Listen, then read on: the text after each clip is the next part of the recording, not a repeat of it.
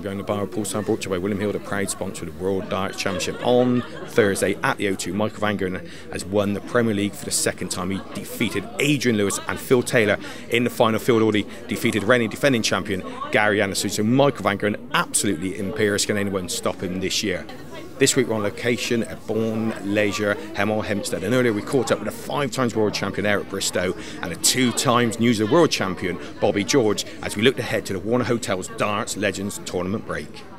So Eric, Bobby, last even Michael Van Gerwen just done what he does best. He obliterated, didn't he, and collected another Premier League title. Well, it all went according to plan, didn't it? Number 1 played number 4 seed, which was MVG v Lewis, so on paper he had the easier draw. And he blew him away 10-4. Lewis missed a couple of doubles, first couple of legs, but then once Van Gerwen gets in front, he kills you. And then the other game, the other semi-final, which was supposed to be the tight one, number 2 seed playing number 3, it worked out that way. It's 10-7 to Taylor, which I thought was a great bet at 4-5, because they keep writing him off. He'll beat the rest of them, but I don't think he can beat the man at the moment. Yeah. And then the final. Oh, it's great. Yeah, the final, because he was 2-0 up, Taylor, and he gets that grin, you know. Yeah. I thought you wait because it's like being on a motorbike, isn't he? Right. And once he starts that motorbike up, he runs them over. Yeah. And I thought he's going to go any minute, and then he won another leg, and he just bashed him. I mean, proper made him look. Yeah. Made him look, because Taylor's a great player when Taylor's on top of you. He's a sort of player that he bullies. Well, you've got it in darts, but when he's on top, he can do the bits. Yeah. It's when he's playing some guy like Michael. Michael got no fear. No, he has no fear. He has no fear. He got 100 left, and Taylor wanted the double. I think it was. Yeah. He went big 20, double top. As quick as that. Big 20. I sent him my message. He's going to go 20 double top. You can know what he's going to do. Yeah. Bang bang. Like, don't aim. Yeah. He was born a dart player. I knew him when he was a kid. He started the same as me. When I started at 11, he was the same. Yeah. And he loves it. He doesn't do it. See, there's a few of the other players do it as a job. Yeah. But he loves it. He loves it. See, if he wasn't playing at the Worlds at Christmas, he'd enter a local pub knockout and win a turkey somewhere. Yeah. But he just wants to win. That's all. He just wants to win all the time. But he was like that when he was young. You know, when he was young, I thought this bloke's got a lot of talent. Because my boy used to go to Germany and I used to meet him. He called me granddad. He does. And he's jumping on me back with piggybacks and all that. Yeah. And he done it about 3 weeks ago. And I said, isn't he 18 stone? And I said, get off me back. But he's only a young guy, but he's got his head screwed on. Yeah.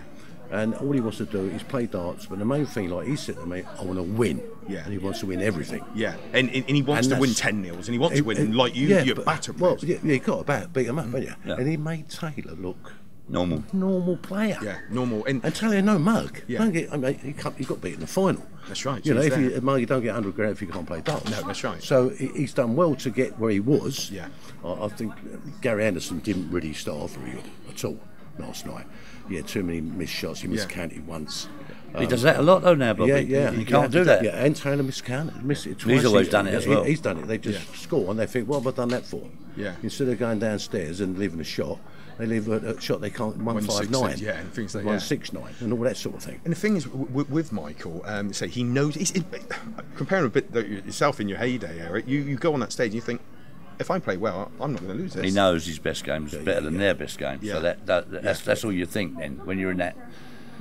You know, when I was playing in my pomp, I go on there. I don't matter who I played. I know if I hit my top game, they're in a lot of trouble. They're in a lot of trouble. But then you got the clear uppers, don't you? Who get you when you're not playing well. Like the James Wade we were talking about earlier on. James does that a lot. He snatches wins, doesn't he? He's like he can play anybody in the top 4 in the world. I know he's number 5. But if he plays one of them who's not on the top of their game, he just puts them to bed. Double top, double 10. I mean, what fascinates me, phenomenal. You got 61 left. He goes treble 7. I thought, you know, frightening. Really. Brave. I know if he misses, he's still got a shot at a double. But only one though. Only one. So the other way you got 2. But treble 7, double top. He knows if he misses tops, he's going to hit 10s. Well, he's thinking I only need one at a double. Yeah. There's a difference where that's the difference. We want 61. We're going to go 25, double 18, and hope we don't hit the ball. Yeah. Because we want 2 at a double. I'll go treble 15. Yeah. But then you're only going to get one. No, Unless you're in trouble. Yeah, but I've got 7 or 6 together. Yeah, So that's why I do it, because I know good to see. Everyone's got different ways. So for the rest of the year, Michael, obviously the match play is the next big one, should we say, coming up, because he is reigning defending there. It was mentioned that could he just win all the big ones? He potentially he could, couldn't he? Okay, I think he will do. Do you think he'll win everything? I think he's gonna. I don't think he'll do it. Obviously, he won't do it as long as Taylor, but I think he might have a couple of years where he just might wipe them out. Yeah, because the system when Taylor was doing it's not the same as it is today. Better players now. They've got better players. There's a lot more playing, and if you have a party and you go in the kitchen normally, you get pushed in the kitchen, and if you're not careful, you're pushed out the back door. Yeah. And with all these young guys coming in. It's the same thing in darts. The averages tell it in the Premier League. Up to 2 years ago, the first top 14 averages in the Premier League were all Taylors. Yeah.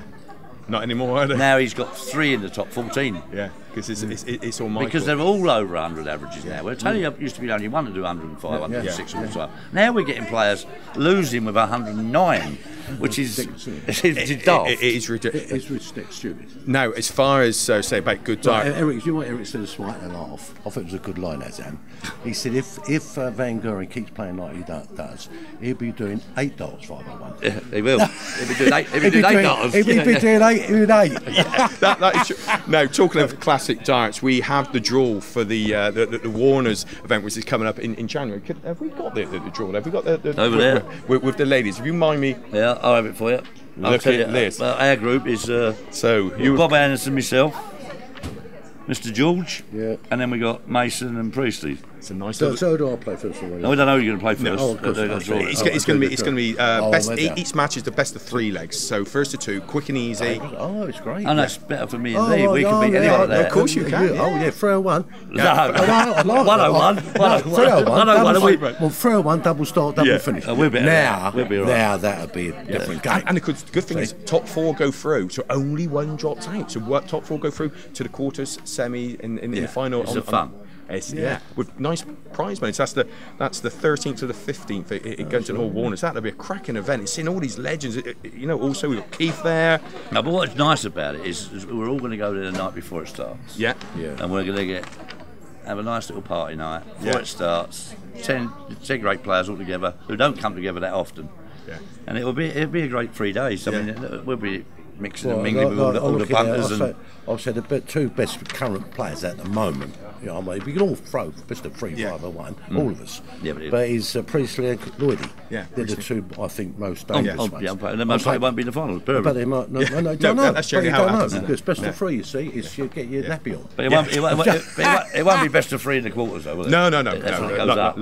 That's only in the group game. Yeah. So I think we're going to have to make sure that your games, you have the evening session on the first day, really, don't we? Because they're all going to watch a repeat of the 1980 World Final. Really. We don't like the daytime anyway. No, that's it. We go in the evening. Well, it's had a long while, best of 3 these days. Probably an hour. We do it in an hour. We've got to play 4 games that first day. Yeah, that's right. So it's got to be. So we'll be playing afternoon and evening. Yeah. So it's all right. Really, won't we? Yeah.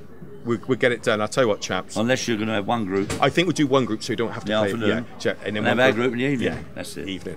There it is. Sarah done it. Sarah done it. That's what they call him, the crafty cotton. He's even fixed the draw. He's even I haven't fixed the draw. No, but he's blacked the windows out when he wants to play. Yeah, he wants to.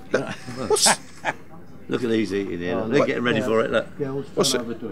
Ladies, work so hard, these girls. they're looking well. Straight off the stage from the O2 last night, Premier League finals night, and straight onto the pizza again. Thank you, ladies. Thanks for your help today, Bobby. Thank you, and thanks, Eric. Class as always. Cheers. You want to keep that? Thank you. Thank you, Bobby. Great to catch up with Bobby and Eric there. And don't forget, ladies and gentlemen, to subscribe to our YouTube channel, like our Facebook page, and follow us on Twitter. And join us next week on more Behind the Bar with Paul Starr, brought to you by William Hill, the proud sponsor of the World Darts Championship. We'll see you then.